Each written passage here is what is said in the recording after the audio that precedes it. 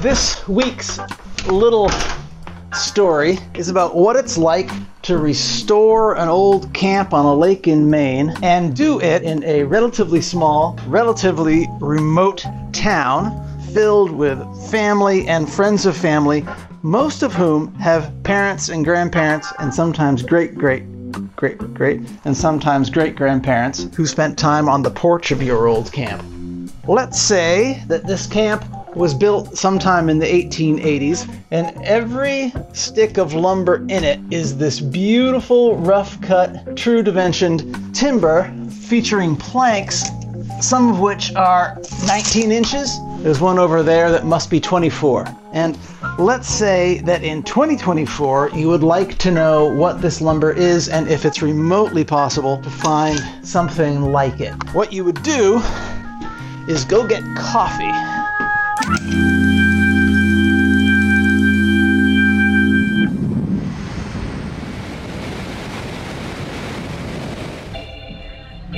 You'll want to get your coffee in town, and because we're not in San Francisco at the moment, you'll be able to pull up and park right outside the county co-op. It's a great place. I actually built a window display for them a while back.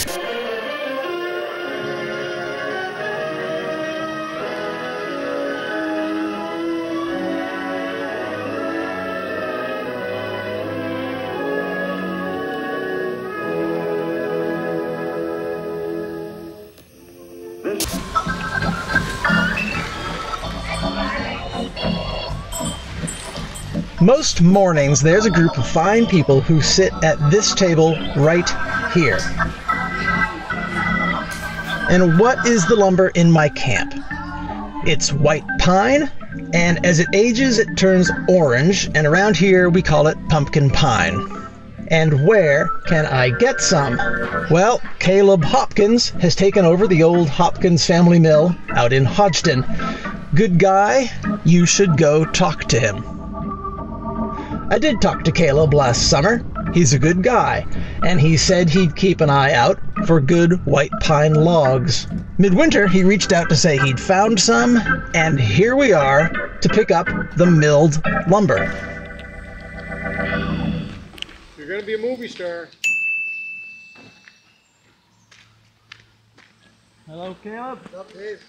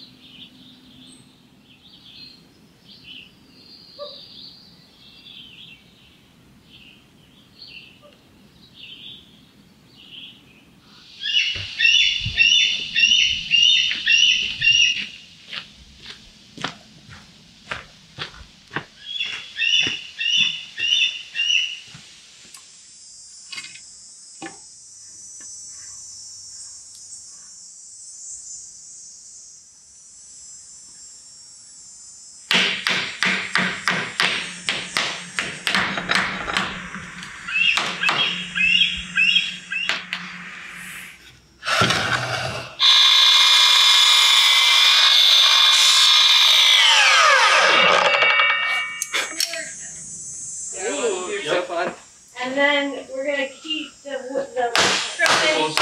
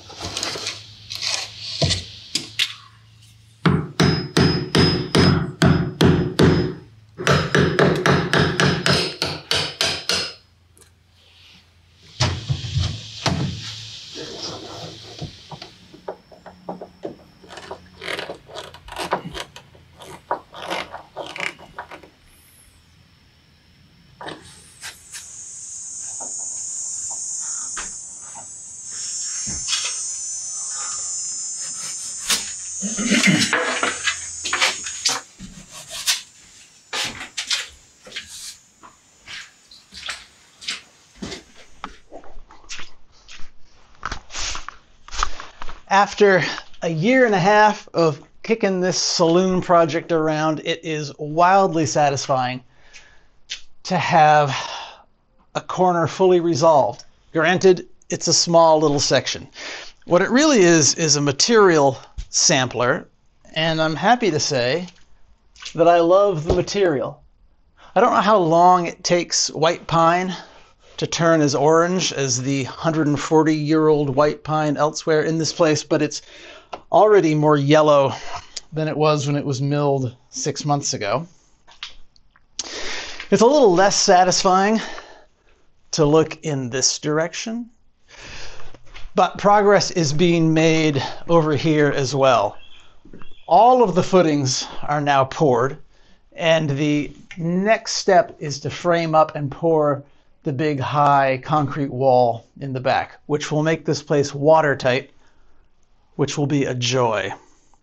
But this weekend we have guests, and it is time to get out on the water.